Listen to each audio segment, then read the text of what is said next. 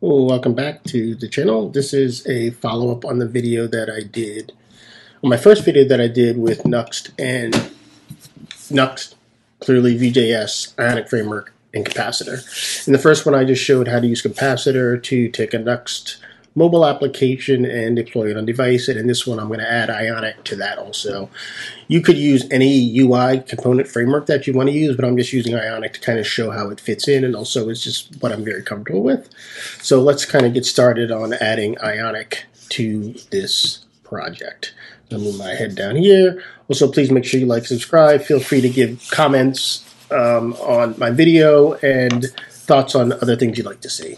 So just to kind of catch up where you are, right now we just have a basic app with the home page and an about page, and you go back and forth.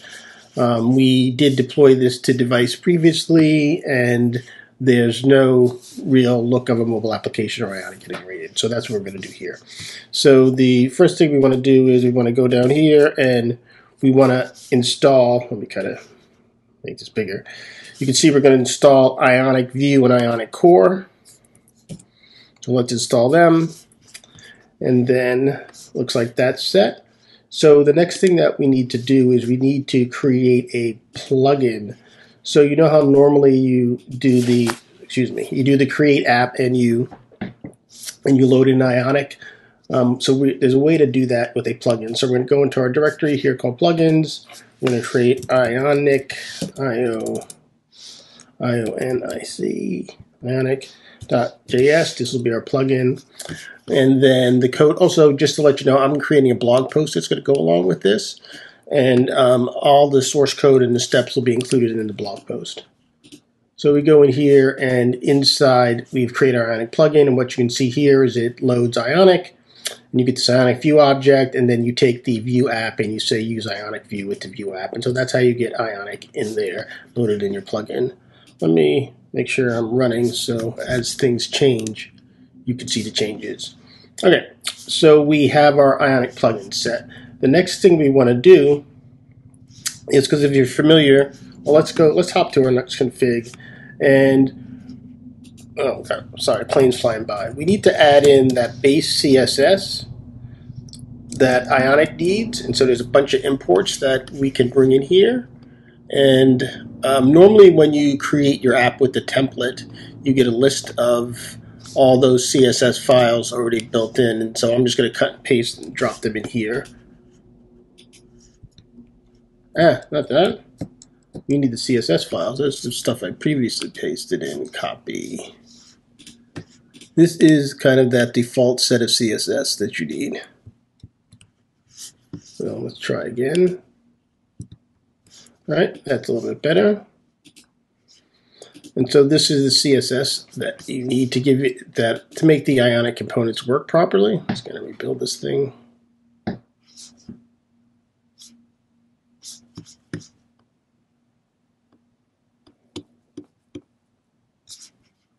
Let's say I got an error. The server's not running. Let's restart my server.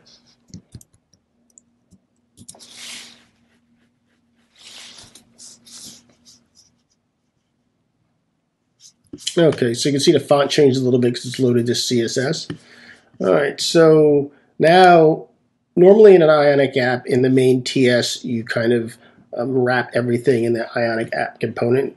Since we don't have that, what we can do is we can create a layout that will manage all that. But to use a layout, I need to put my app view file back in. So let's go down and let's create a new file.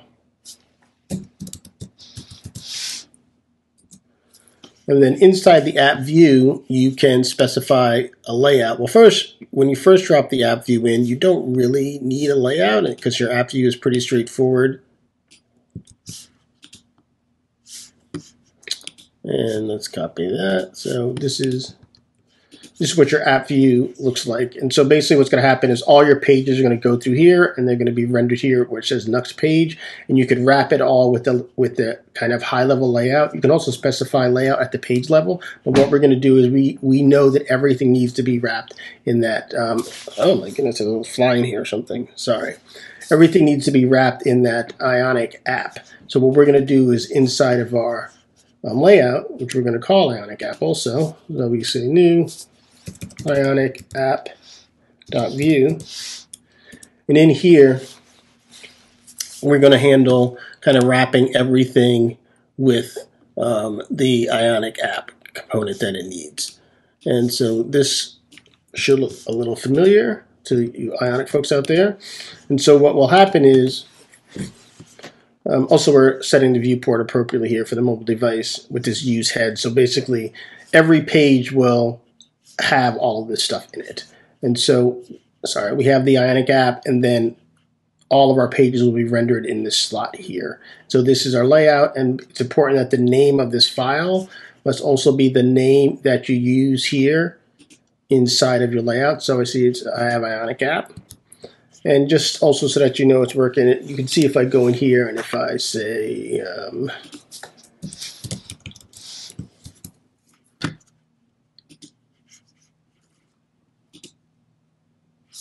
you can see how it's got all my pages in there, and even if I switch to my About page,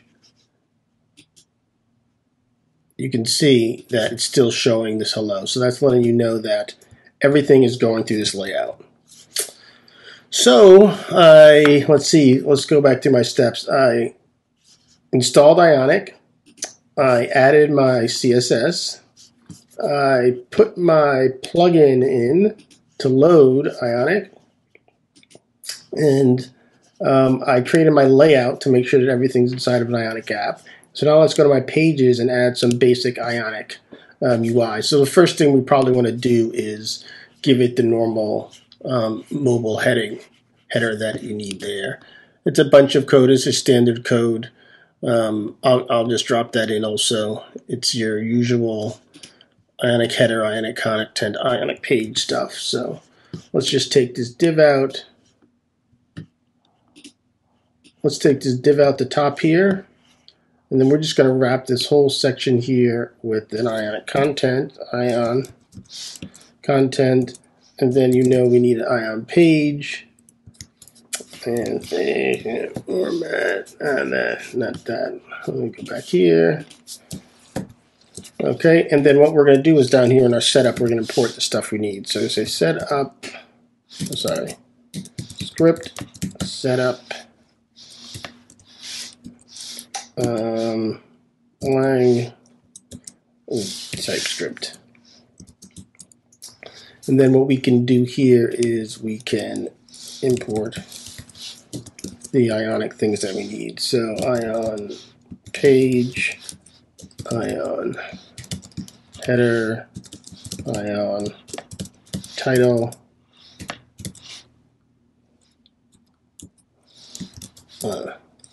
Ion tool bar, Ion content. Okay, so what is it missing? Template from from Ionic Vue.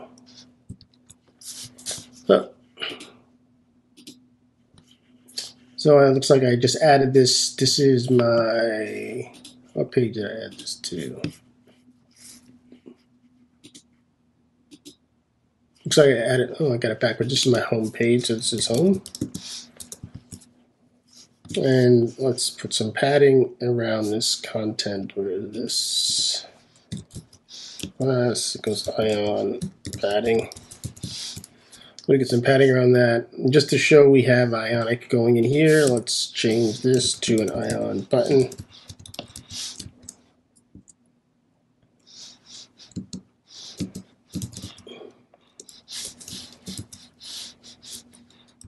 Go to a About page. And let's add our button as an object down here. So under content. So we get our go to About page, and then I could continue to use the Nuxt link, but then also just to show you some other stuff, let's do this. Const router equals use router. Remember, everything when you use this kind of script set up here, all these things are exposed to the template. So now I can just go up here and in my Ion button, I can say click router push about.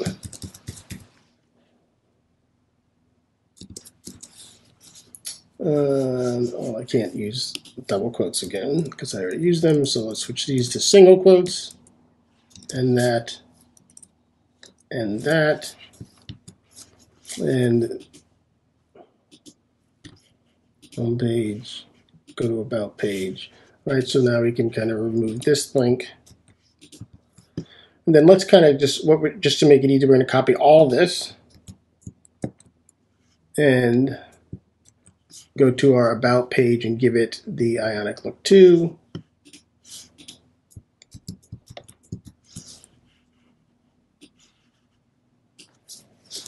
This is the about page. And here we want to say go home. And then since we have the router here, we can just say router dot, I think back.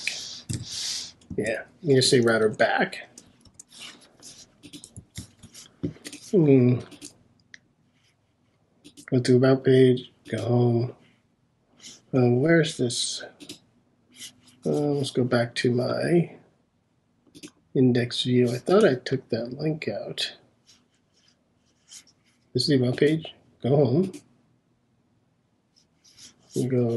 Let's go back to my index. All right, that's better. Go to about page, go home. All right, so that's kind of what we wanted to do. We have Ionic integrated. You can see we have access to all the Ionic components. And so now for the final part of the video, we want to demonstrate that we can actually deploy to device. So once again, we're going to use our trusty Ionic Visual Studio Code extension. I already have something running in my simulator. Let's see, what do I have in my simulator?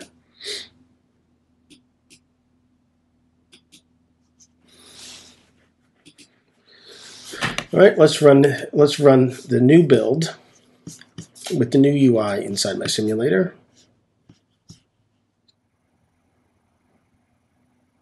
All right, so here we have it's launched. We can see the Ionic look and feel. We have the navigation app we want. We can go to our pages.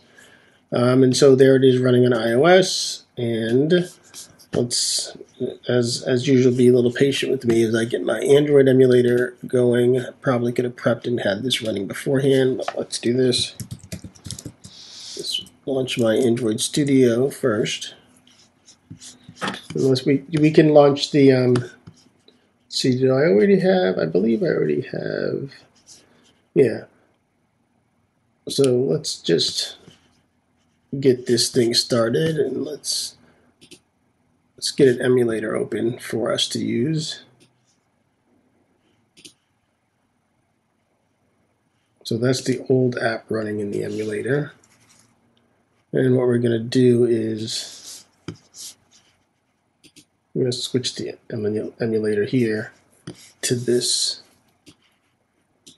Pixel 3 API 31. So you can click on these three dots here and it'll give you the list and you can switch them.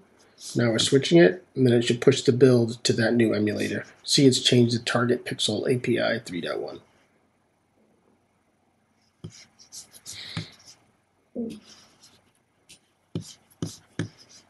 Let's close these for now.